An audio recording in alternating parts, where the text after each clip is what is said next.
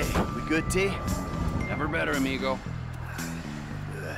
Franklin? He'll be here.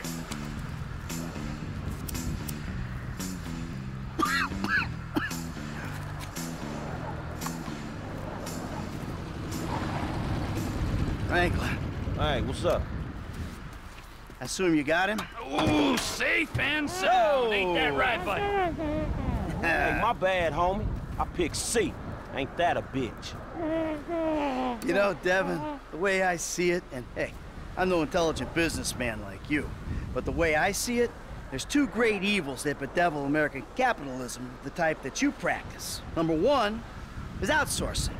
You paid a private company to do your dirty work for you, and then you underpaid that company because you thought you were big enough and bad enough that you didn't have to play by the rules. Oh, number two, offshoring your profits. Offshore? Oh, it's horrible. You wouldn't want to be sent offshore just to save a little money, would you, T? No, I Franklin? wouldn't.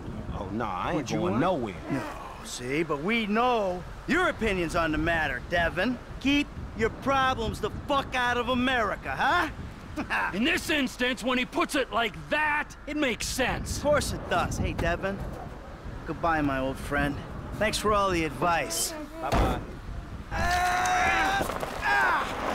Woo!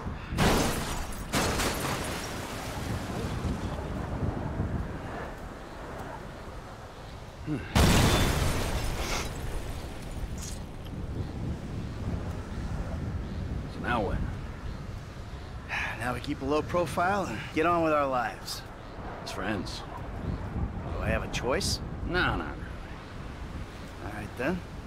As, flawed, awful, totally uncomfortable, and poorly matched friends. Absolutely.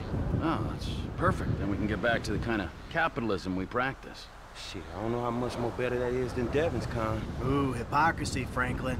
Civilization's greatest virtue. Jesus, your therapist has a lot to answer for. I know, I still hate myself. But hey, at least I know the words for it now. Yeah, but I hate you, and I know the words for it. So does that mean I don't have to go to therapy? Look, man, you two motherfuckers terrify me of that middle age.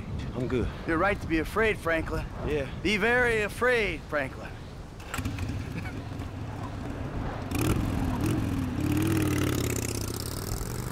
Tell you one thing, T.